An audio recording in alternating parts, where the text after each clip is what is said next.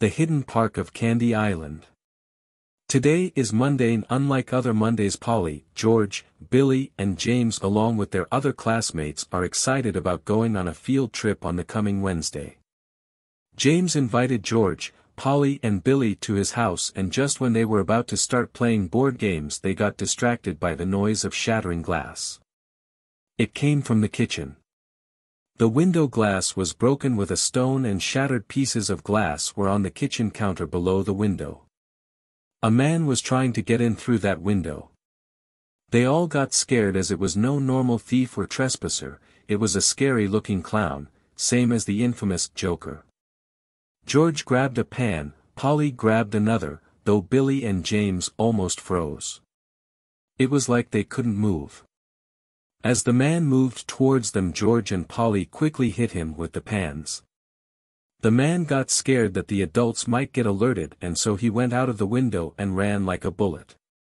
As George and Polly ran behind the man, they literally had to shake Billy and James to run along with them. All four of them followed him. Through a couple of lanes beyond the neighborhood, he ran into a narrow lane which had trees on both sides. It was like a small forest. As he stopped running, he started looking for something in his hair and finally got a cube out. His hair was a mess. He put the cube on the ground, and started saying, "Here or he, come to me. As I bow to the land and ye. As the kids witnessed the most astonishing magic. The clown got sucked into the cube. They were about to faint, their faces went pale.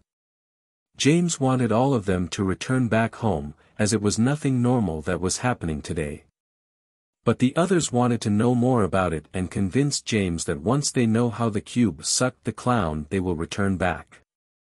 Anyways, it was evening, and all the parents knew that they are together having fun. Though no one could imagine the thrill of this adventure they have become a part of. They moved to the cube, held hands and said the same verse together. Here or he, come to me. As I bow to the land and ye. Behold. They were all in the cube now, and it was nothing they had ever seen before. There were a lot of trees, mountains with roller coasters, slides going down the mountains to the river's end. And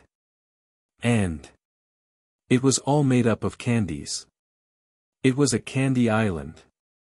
They could not believe their eyes. A river of slushy drinks, trees made of candy canes, chocolate bar roller coasters and whatnot. It was all like a dream. The kids were so happy they could just cry. They saw the clown going on the roller coaster and they quickly followed him. The clown stopped on the tippity top of the mountain and went down the burrow. The kids did the same. As they went down the burrow, it was dark and super slippery.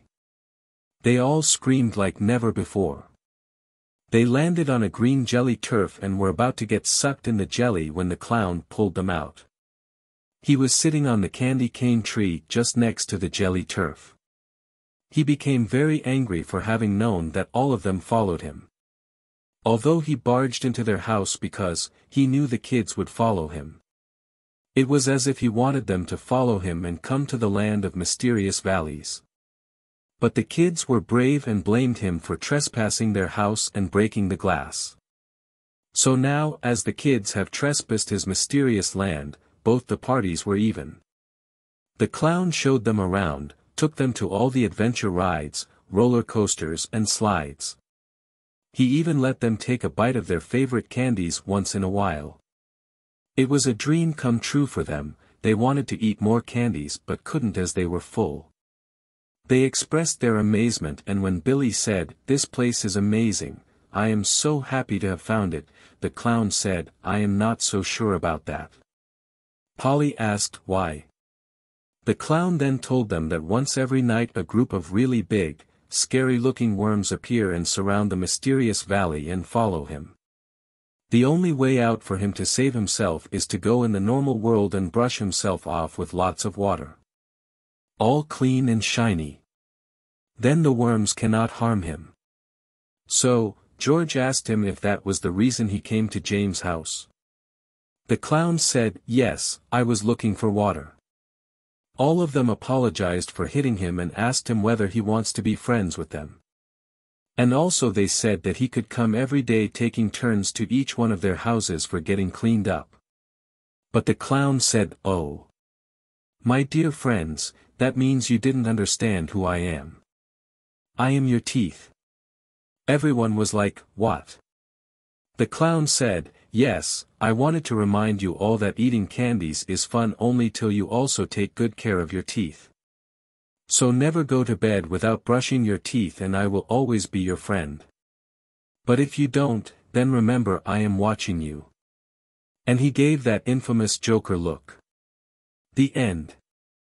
Written by the boy who brushes his teeth twice a day. See you next time. Bye.